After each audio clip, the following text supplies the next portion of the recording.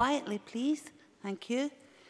And the next item of business is members' business debate on motion 14820 in the name of Emma Harper on the 30th World AIDS Day.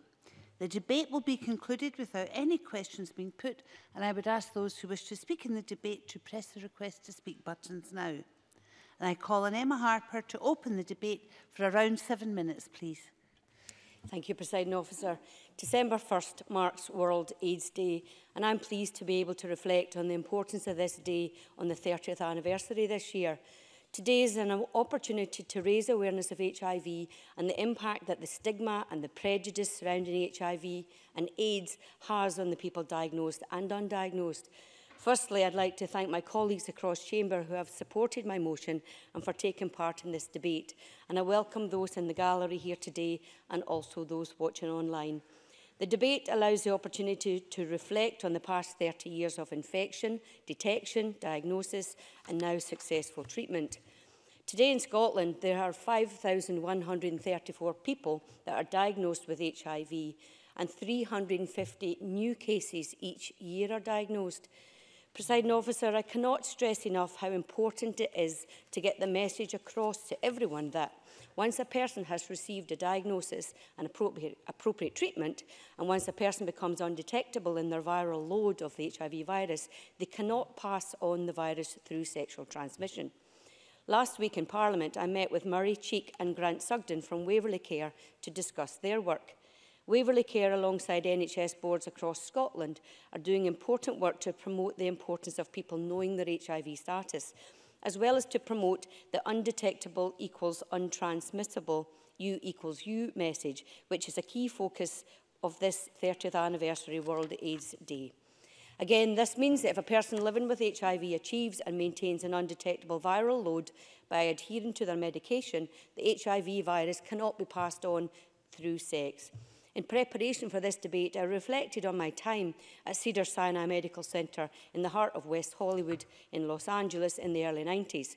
And I contacted my former colleague, Jackie Engstrand, who worked as a research nurse in the dedicated HIV and AIDS unit known as the Unit, set up in 1991.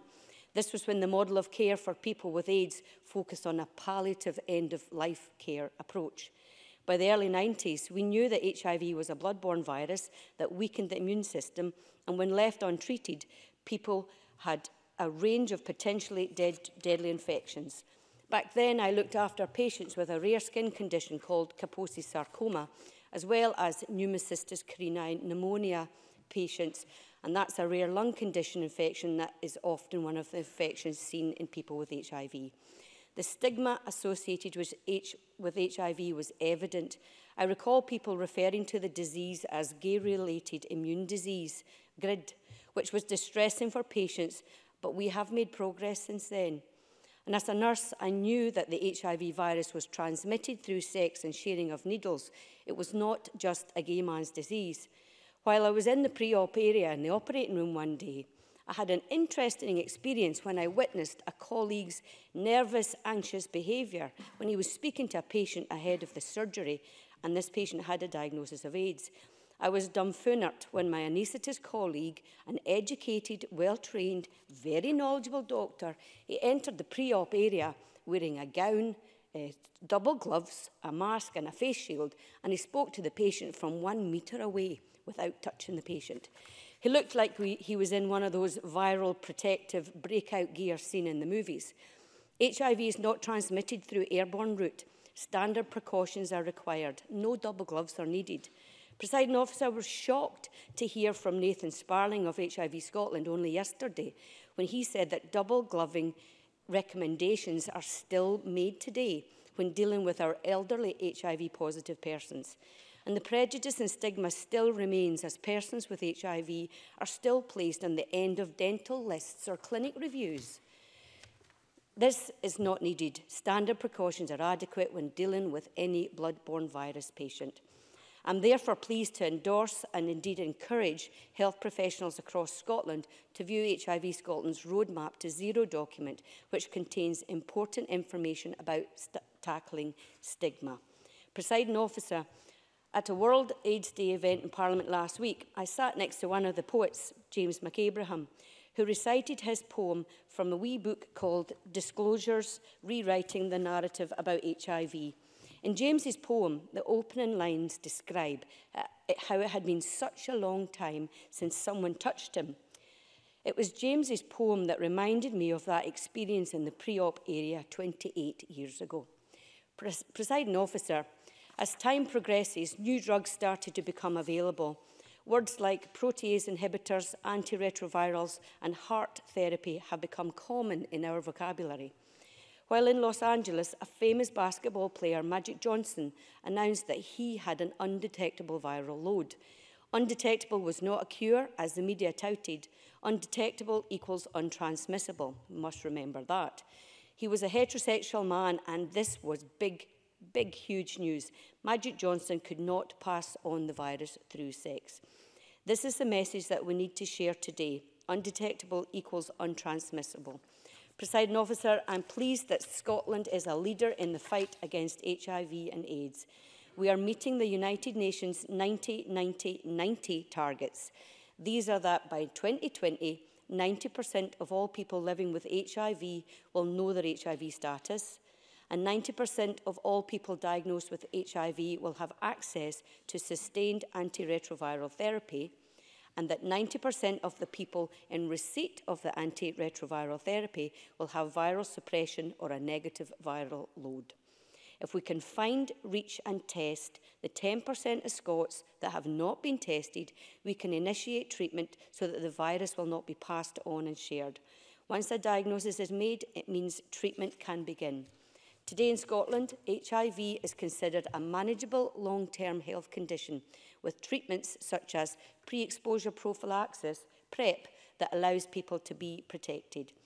Testing has a central role to play in reducing the number of infections, particularly by helping to reduce the proportion of HIV cases that are undiagnosed. Testing is as simple as a finger prick blood sample. Results are known immediately. People can be tested at sexual health clinics, GP surgeries, home self-testing is available, and community projects also. In conclusion, I'd like to emphasise the importance of the need to fight stigma attached to this disease. It has a damaging impact on the physical and mental health of the people both living with HIV and those who are thinking about being tested. Presiding officer, I look forward to hearing my colleagues' contributions in this debate, and once more I'd like to reiterate that U equals U, undetectable equals untransmittable, and I encourage everyone to know their HIV status. Thank you.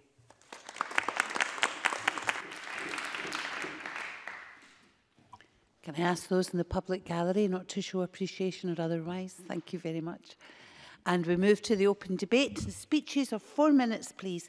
Miles Briggs, followed by Ruth Maguire. Thank you, Deputy Presiding Officer. I'd like to start by thanking Emma Harper for bringing this members' debate to Parliament today, and I'm pleased to be taking part in the debate on the 30th World AIDS Day, which raises awareness of HIV, challenges stigma, and is a chance for all of us to reflect on the progress that has actually been made to tackle HIV and AIDS. Since the first World AIDS Day in December the 1st, 1988, when I was just 5, there's been huge progress to end the AIDS epidemic and also to tackle stigma, which we've seen.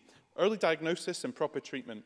HIV is now manageable long-term and is a long-term health condition. I think we need to talk about that more as well, and medical professionals do as well. As Emma Harper has rightly stated, as well as being manageable, HIV is also untransmittable for people who achieve and maintain an undetectable viral load. I very much agree with Emma Harper that the U equals U message needs to get out there. It's crucial for an improved understanding of HIV, a reduction in stigma, as well as achieving fewer new infections in the future. Stigma is probably the biggest obstacle in the fight against AIDS, HIV, and making people living with HIV feel isolated. I think that's something which people I've spoken to often tell me, as well as stopping people from actually being tested and accessing treatments. And I'd like to say a huge thank you to HIV Scotland for all their excellent work that they're doing to change the narrative around HIV and AIDS, and congratulate them on the launch of their new book, which has been mentioned already, Disclosures, Rewriting the Narrative About HIV. And I'm very thankful for them for giving me a copy of that last week. I haven't had a chance to read it, but I'm looking forward to over our winter recess. I find it shocking that the recent survey actually by Waverley Care revealed that 14% of respondents did not have sympathy for those living with HIV. This reinforces to me that more still very much needs to be done to tackle stigma, and something which I hope this debate helps to highlight. Last week, Deputy Presiding Officer in the House of Commons, Labour MP Lloyd Russell Moyle announced to the nation that he is HIV positive. And in his speech, Mr. Russell Moyle spoke about when he was diagnosed as HIV positive 10 years ago and everything that went through his head during that time. He also talked about how the medication he now takes means that he can be healthy, and any partner that he may have can be protected, and promoting the message of undetectable equals untransmittable. Mr. Moyle's bravery in talking about his own diagnosis and his message that the status of being HIV positive does not define a person will, I think, go a long way in reducing the stigma associated with HIV and AIDS. And I repeat his important message, and that which Emma Harper has also made today, that people need to look towards their status and be tested, and instead of not doing so out of fear, that it's better to live in knowledge than die in fear. And I fully support the goal of having 0 new infections in Scotland, and believe here in Scotland we can actually work to achieve that. In 2017, there were 368 new cases of HIV reported. So far, since September, there have been 218 new cases reported in Scotland. For the UNAIDS Fast Track Strategy 90-90-90 targets, in Scotland it's estimated that 87% of infected people know their status, and that those who do, 98% are now receiving antiretroviral treatment. Around 97% have achieved viral suppression. This debate is a really important one, and I think I'm pleased to take part in it every year, because Scotland quite rightly can lead the way in eliminating new HIV infections. But to do this, more work still needs to be done. Firstly, and most importantly, to fight the stigma around HIV and AIDS, so that more people have the confidence to be tested and we can stop the spread of this virus. Finally, just to close, I'd like to thank Emma Harper once again for bringing this forward, and look forward to listening to other contributions this afternoon. Thank you. Ruth Maguire, followed by Mary Fee. Presiding Officer, I thank Emma Harper for securing this important debate on World AIDS Day and giving us the opportunity to come together across the chamber and show support for people living with HIV and to commemorate those who have died from an AIDS-related illness. I'd like to use my time today to speak about women and HIV and give particular mention to the excellent report by the Terence Higgins Trust, Women, HIV Invisible No Longer.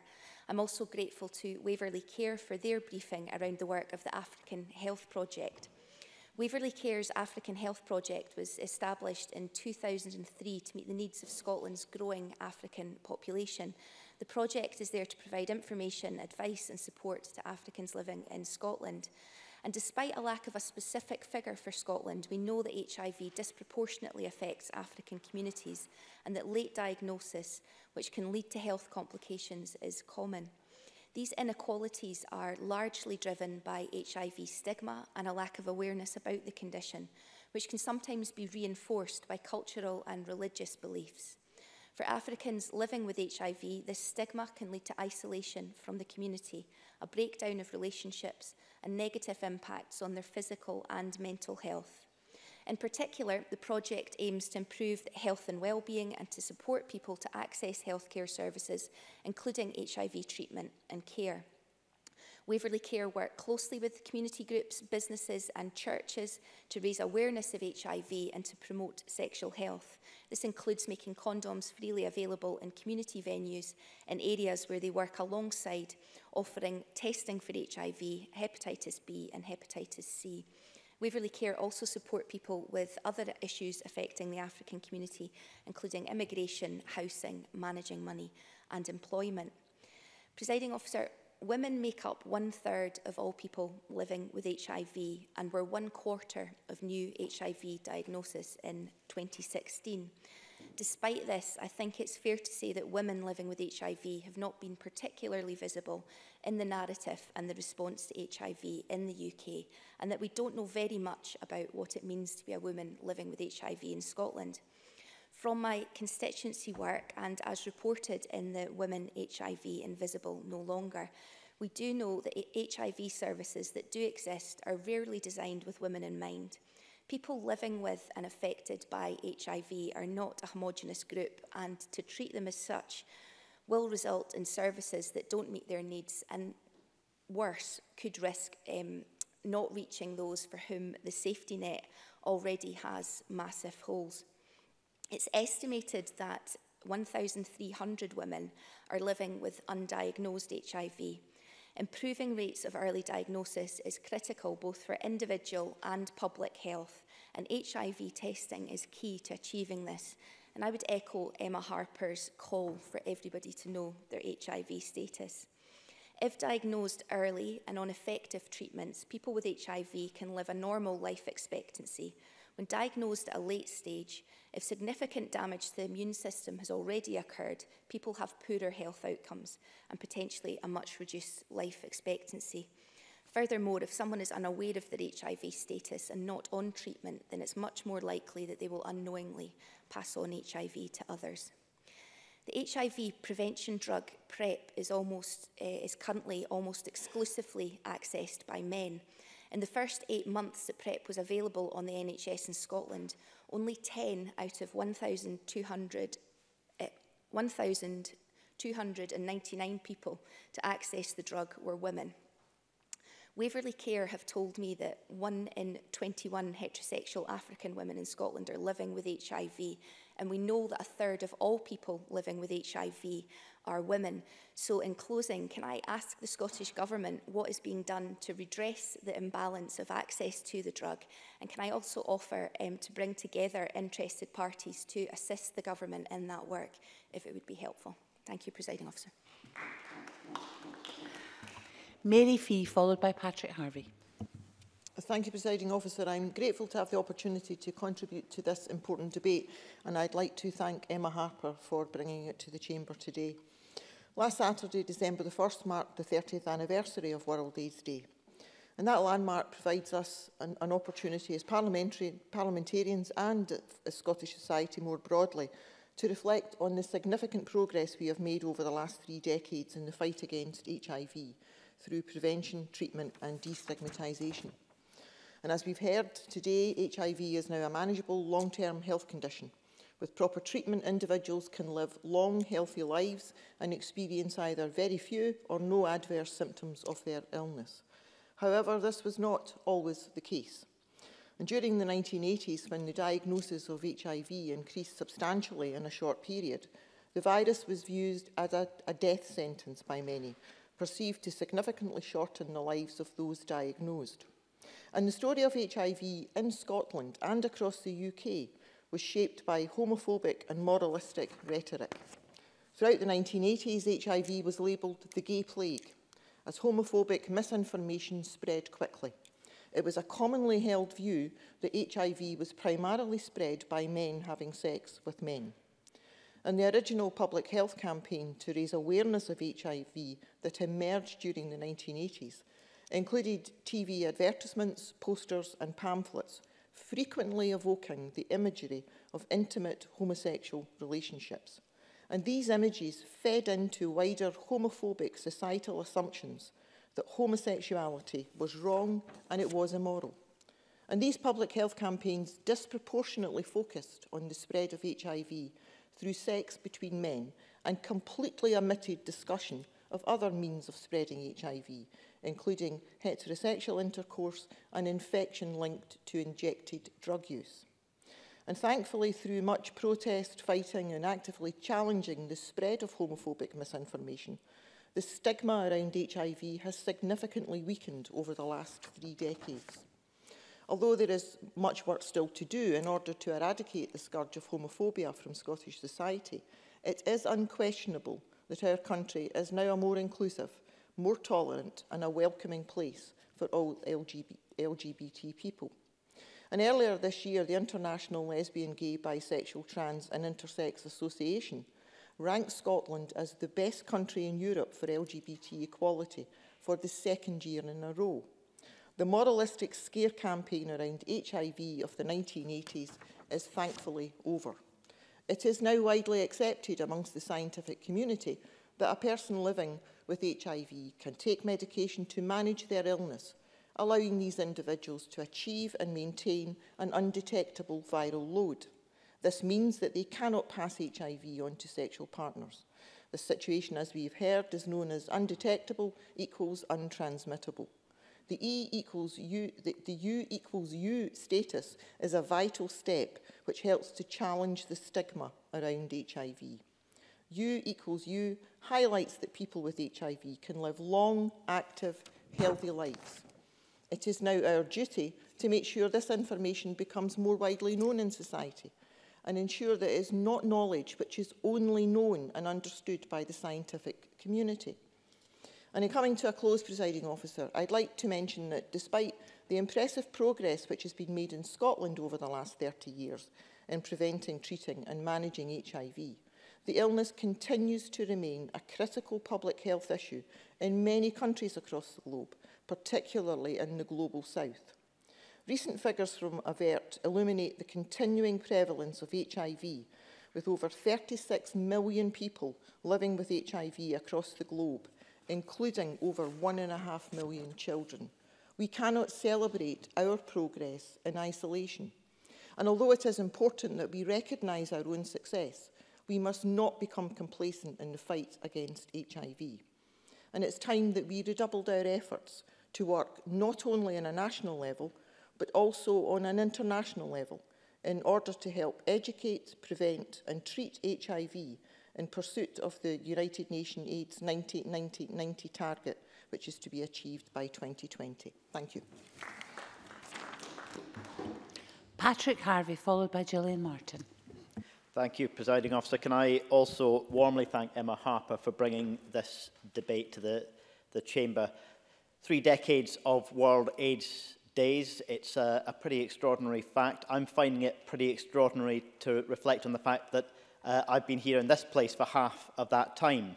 And I was just reading the transcript of the World AIDS Day debate that I took part in 2003, brought by our former Labour colleague Des McNulty, who I bumped into the other day actually and exchanged a hello. But the fact that we've been debating this for so many times, and I've reflected on this at a couple of World AIDS Day events this year that I've spoken at, it's made me recognise how much has changed, but also how things have stayed the same. At that time, back in 2003, we were just debating Scotland's first ever sexual health and relationship strategy, which was still in draft. We didn't even yet have that in place. And we still see, while progress has been made, we still see a great deal of patchiness around sex education and relationships education in our schools, and a continued drive to put pressure on all of us, on political parties and on government, to improve that situation. I'd previously been working, just before I was elected, in an HIV agency, and we were starting to see in the years before that the first effective antiretrovirals becoming more available, but at that time they had many more difficult, problematic side effects. They usually involved a combination of drugs more complex than today and much more problematic, especially for people with chaotic lifestyles. We've now got to the point where we have so many more effective remedies, effective tools in the box, both for treatment, which, as other members have mentioned, leads to a position where people can literally be unable to pass the virus on through sex, as well as new tools in the box on prevention. And people have mentioned PrEP, pre-exposure preventative prophylaxis, the opportunity to prevent HIV being transmitted amongst people who are in the highest risk groups. I couldn't have imagined at that point that we'd be at the place where now we have those new tools in the box. And yet we still see issues around stigma. When I was a student, I was probably one of the luckier generation. If I'd come out a few years earlier, just before condom prevention was widespread, before people were talking about awareness of HIV, I might have been at much more risk. When I was a student, James Anderton, God's cop, was the Chief Constable of Greater Manchester, and being protected by the UK government in his homophobic and bigoted comments about HIV and AIDS, authorising raids on gay clubs in Manchester, which I was reminded of when Emma Harper was talking about a medical professional using surgical protective gear. Police being sent into clubs wearing biohazard equipment in order to manhandle people who were just out for a night out. An extraordinary level of ignorance and prejudice which was being cultivated deliberately at the time by those in power as well as by those with influence in the media. Well, a lot has changed, but still things are the same with stigma. There are still pockets of severe ignorance and prejudice and stigma. And so I would also like to pay tribute, as Mr Briggs did, to Lloyd Russell Moyle, whose actions in coming out publicly as someone who has HIV, who has a positive diagnosis, to do that from the position of the House of Commons, for an MP to be able to say, not only I'm willing to challenge that stigma, but also someone with HIV can and does lead an active, healthy and long life, and that is something that HIV-positive people can expect. That's an important thing to do to challenge stigma. And as Mary Fee said as well, we've made progress, but there's still a huge way to go on the international aspects of this, and the idea that the 1990 target could be achieved around the world, we're still a long way from that. So a great deal has changed, a great deal is still the same. In closing, Presiding Officer, I would urge the Scottish Government, which has a sexual health and bloodborne virus framework which runs to 2020. That means next year they'll be doing the work on the next update of that. I would urge the Scottish Government, recognising those new tools that we have in the box for prevention and for treatment, let's make the next update give a real commitment that we will set 0 new infections of HIV as a goal into government policy. That would be an important step forward, and it would drive forward the further progress that we all need to make. Once again, can I thank Emma Harper for bringing this debate. Gillian Martin, followed by Jamie Green. Thank you, Presiding Officer. I'd also like to thank my colleague and friend Emma Harper for bringing forward this debate to mark the 30th World AIDS Day. It's only a year since the First Minister publicly took a test for HIV in a bid to break down the barriers around getting tested, and that was an incredibly powerful moment, and one that I'm sure helped to encourage more people to follow in her footsteps and get tested. We've come a long way also in decades, as many people have mentioned today, since HIV and AIDS entered the public consciousness, and extraordinary headway has been made. And this is due in large part to the bravery of those with the condition speaking out, and to organisations including HIV Scotland and Waverley Care, which both make huge contributions to helping break down barriers and encourage testing. Within the NHS Grampian, the most recent figures show that there are an estimated 426 people within the Health Board's area living with a diagnosis of HIV. Between 2009 and 2018, the figures for new diagnoses in NHS Grampian have fluctuated from 21 to a high of 35 in 2013, before dropping to 17 in 2015 and rising slightly again to 22 last year. And I'm hoping that that's a result of more people feeling that they can come forward to get tested and get diagnosed, because, as everyone has mentioned today, it's hugely important to stop the spread. Presiding Officer, while we welcome better detection rates, it's important that we're doing all we can to educate about protection and the importance of testing. We know that HIV testing rates among Scottish respondents are worryingly low, and that was the phrase used that was in the recent report published by HIV Scotland. When I was researching for this debate, I wanted to have a look at what support's been offered to those with HIV in the North East in my constituency of Aberdeenshire East. And I came across the story of Colin Mackay, who's dedicated his life to helping support those with HIV. Now, Colin initially became involved with organisations which help support people, and he says it was out of guilt. And the reason, he says, is because he had personally distanced himself from someone he knew who'd been diagnosed, and he reflected on that, and he wanted to make amends for that situation. He decided he wanted to use the feeling that he had and the fear that he had felt and channel that energy into helping people, because he realised he could help, and the more that he became involved with helping, the better he understood the illness, and he could understand how people around those who were diagnosed with HIV felt, and he could help educate them. He's helped many people find their own voice and able to say that they're struggling and deserve better support.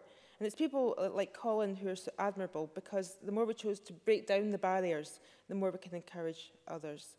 I agree with Mary Fee. The messaging, about reflecting on this, I was in my first year at university when there was that campaign, the kind of "Don't Die of Ignorance" campaign with the icebergs and the ridiculous messaging across there. It was real scaremongering.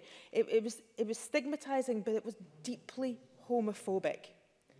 The legacy of that is still damaging. It stops people coming forward for testing, and it blinds people as to how the virus is actually spread, which I think is really dangerous. And as Ruth McGuire mentioned, women were rarely considered in any of the public health messaging around that. And I think that it's improving, but it still lodges in people's minds. So 30 years on from the discovery of HIV, we know so much more about the virus, and we know that people can live with it, but we also know it's a diagnosis that's still rife with stigma. We're miles away from the era that I described, and everyone has mentioned that today, but the public health measures and messaging around HIV still need to be communicated continuously, loudly and clearly. And I again thank Emma Harper for playing her part in that by allowing us all to talk about it in the Chamber today. Presiding Officer. The last of the open debate contributions is from Jamie Green. In the bed was a skeletal young man, wasted away to less than £100. He told her he wanted to see his mother before he died. So I said, he wants to see his mother. And the nurses laughed. They said, honey, his mother's not coming. He's been here 6 weeks, nobody's coming. So I phoned his mother, and she hung up on me. And I called her back, and I said, if you hang up on me again, I will put your son's obituary in your hometown newspaper, and I will list his cause of death. And then I had her attention. My son is a sinner, the woman said. This was the words of Ruth Coker Burks, a brave young woman in the mid-1980s in the US, who cared for young men dying of what was then known as GRID. It was a very sad story. She said, I had a little spade and I'd dig the hole and I'd bury them myself. We would have a do-it-yourself funeral. I couldn't get a priest. I couldn't get a preacher. No one would say anything over the grave. 34 years ago. Presiding Officer, it's important that we're still having debates like that, because I think whilst attitudes have changed, and that is a hugely depressing story, there's also much good that's happened in the last 30 years. And I'd like to use the few minutes I have to talk about some of that good work. I've got a number of congratulations today, and my first congratulations is to the City of Glasgow, because they've signed the Paris Declaration to end new HIV infections by 2030 and do its bit to stop stigma and discrimination. I say good on Glasgow for doing that. The second, as has been mentioned by others, is the work of a member of the UK Parliament, Mr. Lloyd Russell Moyle, and I think his immense bravery in standing up in his national parliament and being open to the world about his HIV status.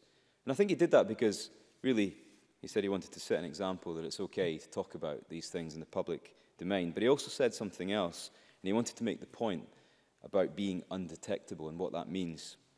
And that's my third congratulations, and that's the work that's going on at the moment, today, in Scotland, around U equals U. What it really does is raise awareness that if someone is HIV positive and on the right medication, they are untransmittable, they are undetectable. And that means they cannot pass it on. It's a simple message, but I'm not sure everyone gets it. And the problem is, presiding officers, that 9% of people living with HIV in Scotland do not know. There's still a huge amount of stigma, I think, because of that. People are still afraid to go and get tested. But campaigns like U equals U, I think, says that even if your result is positive, there is treatment out there. You will live a long, healthy, and happy life, and you can have sexual partners and relationships like anybody else. I think my next congratulation is around the issue of PrEP, and I'd like to congratulate the Scottish Government.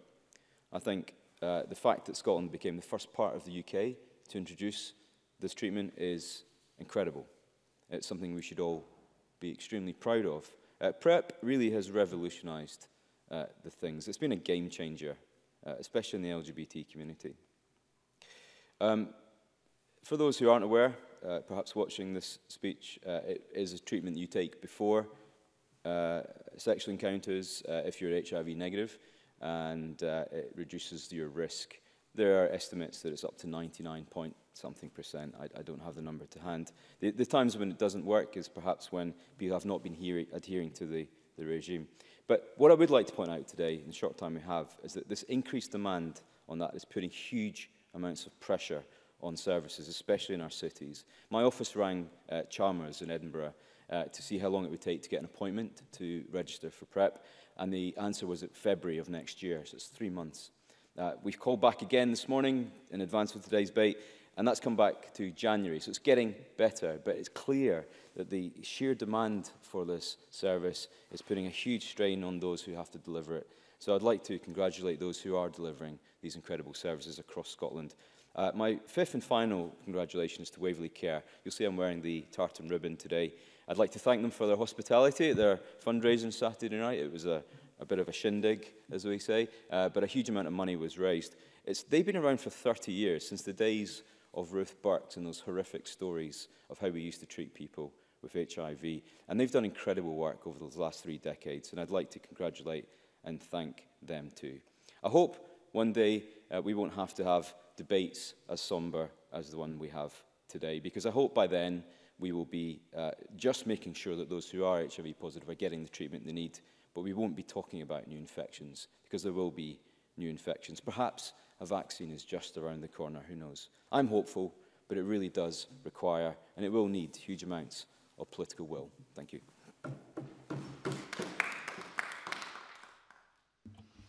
I now call on Graham Day to respond to the debate on behalf of the Government. Around 7 minutes, please, Minister. Thank you. As others have, I want to thank Emma Harper for bringing this significant matter to the Chamber, and indeed all members for their very thoughtful contributions today as we mark the 30th World AIDS Day. This is an important topic, and I'm pleased to respond on behalf of the Government, standing in for the Minister for Public Health, Joe Fitzpatrick, who was disappointed that he couldn't be here owing to long-standing ministerial business. Presiding Officer, as Mary Fee noted and Patrick Harvey so eloquently reminded us, the world has come a very long way in relation to HIV and AIDS over the past 3 decades. And there's much to be proud of in terms of the progress Scotland has made in this also. Last week, as Emma Harper and Miles Briggs highlighted, it emerged that we not just met the UN AIDS 90-90-90 target, but we had exceeded it. An estimated 91% of HIV-positive people in Scotland know their status, 98% of those are receiving treatment, 97% of those receiving treatment are achieving viral suppression. That's real and significant progress which deserves to be recognised and celebrated. And I want to take a moment to do that before moving on to the work still to come, because the Scottish Government agrees that we cannot and we must not stop now. A key area of progress has been on testing for HIV. It's so important that people who are at risk of HIV get tested and that we remove any barriers to that testing. I know that in Scotland there are many people across the NHS and the third sector who've worked incredibly hard to find new ways to promote and provide testing and to challenge the misinformation and stigma that can hold people back from coming forward. Another very significant milestone in the effort to tackle HIV in Scotland was met in July last year when PrEP became available on the NHS. As others have noted, PrEP occupies a very valuable place in our toolkit to prevent new HIV transmissions.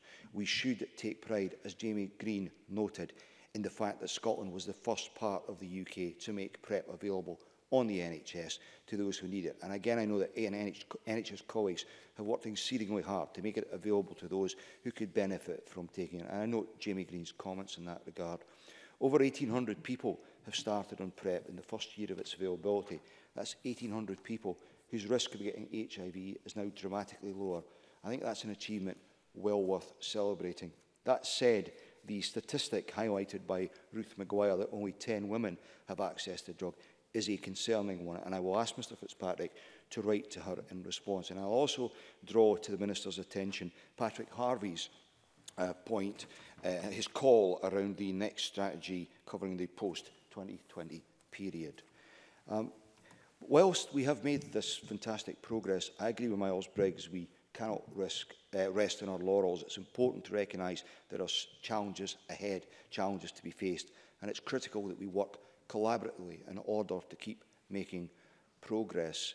I think Emma Harper's references to double gloving still happening, and the fact that HIV patients are being placed at the end of dental review lists reminds us of that. With an estimated 9% of people living with HIV unaware of their status, there's also that issue around, that challenge around testing. Working across organisational boundaries will be key here. We need to ensure that third sector organisations are empowered to offer testing, and we need to support NHS colleagues across different specialities to be aware of HIV and know when to offer testing to meet Emma Harper's challenge, find, reach, treat. The Scottish Government is providing over £2 million to organisations dealing with sexual health and blood-borne viruses between 2018 and 2021. The organisations funded include Waverley Care, HIV Scotland and the Scottish Drugs Forum, all of which have a role to play in promoting testing to different communities in Scotland who are most at risk. The outbreak of HIV amongst people who inject drugs in Glasgow serves as an important reminder that we cannot afford to be complacent. Last week, my colleague Joe Fitzpatrick paid a visit to the staff in NHS Greater Glasgow and Clyde who have been involved in tackling the outbreak there. He was impressed by their dedication and by the collaborations they've established in order to tackle the outbreak. But we want to do more. As we stated in the Alcohol and Drugs Strategy, which was published last week, the Scottish Government will support measures which may initially seem controversial or unpopular. This includes the introduction of supervised drug consumption facilities, which are driven by a clear evidence base. Mr Fitzpatrick met with the UK Government a few weeks ago. Regrettably, their stance continues to be that they will not allow such an initiative to proceed, but we will continue to press for a change in the law or for the devolution of the necessary powers. As many colleagues have rightly raised in their contributions to this debate, HIV stigma has no place in Scotland today. We must all commit to seeing the individual person and never reduce or define someone by their HIV status. We must continue to challenge misinformation and to spread the word that a person diagnosed with HIV in Scotland today can expect to live a full life with near normal life expectancy. And we must share the message that an individual with a sustained, undetectable level of HIV viral load in their blood is unable to transfer HIV to their sexual partners. As colleagues have made clear time and time again in this debate, undetectable equals untransmittable. Presiding Officer, I'll finish where I started by again thanking Emma Harper and everyone who's contributed to this debate. Presiding Officer. That concludes the debate, and this meeting is suspended until 2:30.